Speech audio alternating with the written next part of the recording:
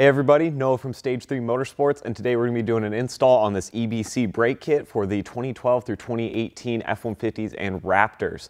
Now, normally I try to do these installs in the shop right here, but sometimes stuff gets a little out of my league or is a little too time consuming, and so today we're actually going to be throwing these in our 2013 Raptor, heading down to our buddy Joe's shop, and we're going to have him throw these in and kind of walk through the install. So we're going to get this all put together and let's jump right into it.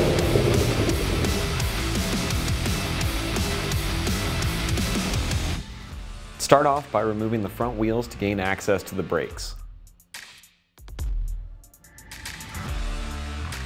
Remove the two bolts on the back of the caliper that secure it to the bracket. You can then pull the caliper off and tie it up out of the way to prevent putting strain on the brake line.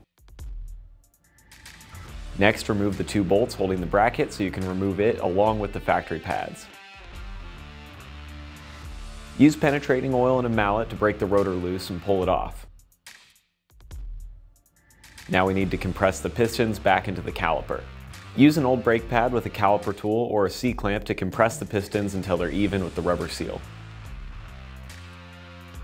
After compressing the pistons, put EBC's adapter rings in place on each piston.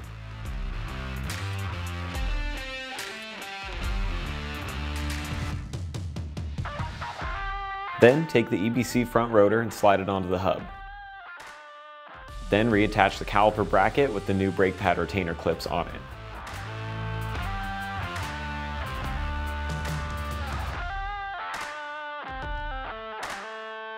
Place the new brake pads into the caliper bracket and make sure they sit flush against the rotor. You can thread a lug nut on to hold the rotor straight if needed. Place the caliper back onto the bracket and reattach it with the two bolts on the back to complete the front install.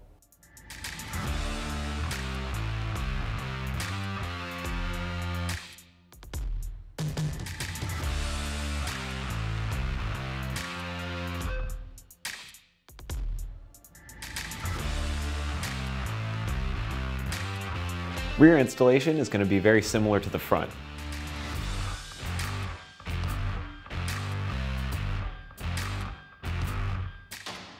After removing your wheels, remove the two bolts on the back of the caliper holding it to the bracket. Tie the caliper out of the way or set it on the leaf springs to avoid straining the brake line. Pull the factory brake pads off, then remove the two bolts on the back of the caliper bracket to remove it. Use penetrating oil and a mallet to break the factory rotor loose and pull it off. Take the EBC rotor and slide it onto the hub.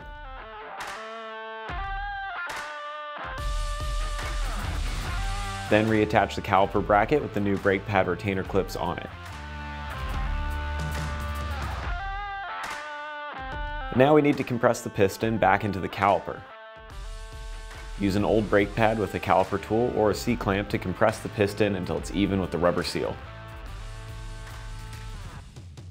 After compressing the piston, put EBC's adapter ring in place on the piston. Place the new brake pads into the caliper bracket and make sure they sit flush against the rotor. You can thread a lug nut on to hold the rotor straight if you need. Place the caliper back onto the bracket and reattach it with two bolts on the back to complete the install.